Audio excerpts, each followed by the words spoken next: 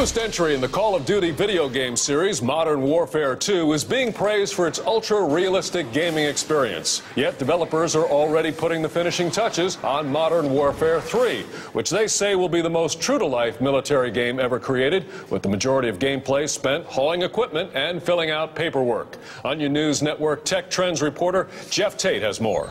Thanks, Glenn. Whether you're waiting around for orders or cleaning mud off of Humvees, the real-life military action in Modern Warfare 3 never stops. Players take on the role of Private Keeshon Lewis, a 19-year-old from Clayton, Missouri, who is thrust onto the front lines after the car dealership where he works closes. Gamers will stand guard outside a photorealistic warehouse for hours, dig 10-foot deep holes in the immaculately rendered sand, and sit around complaining about how bad the cell phone reception is. Man, I get no service out here. Yeah, it sucks.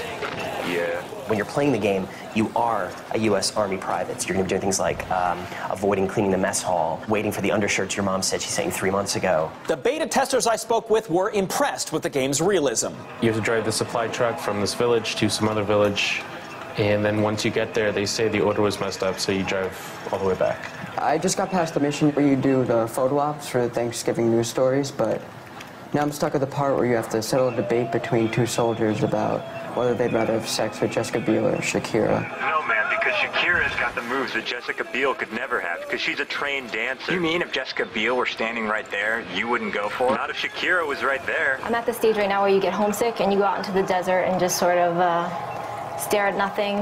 It's intense. Modern Warfare 3 also boasts totally authentic gun-blazing action. I was just standing there and I got shot in the back, and now I guess the game's over. In the final levels, Keeshon returns home, and there's even more excitement. Players are approached by waves of people asking how hot it was and how many people they killed. You have to face down a college student who keeps asking you if it was like Black Hawk Down. And developers are also creating bonus downloadable missions like Redeployment Germany, where players repair Humvees for 10 hours a day. For the Onion News Network, I'm Jeff Tate. Thanks, Jeff. Infinity Ward is also developing a version of the game for the Wii, which will come packaged with a 17-pound controller shaped like an M249 machine gun that you must carry at all times but cannot fire without explicit orders. And still to come, Congress has agreed to go on the same cell phone plan to save money.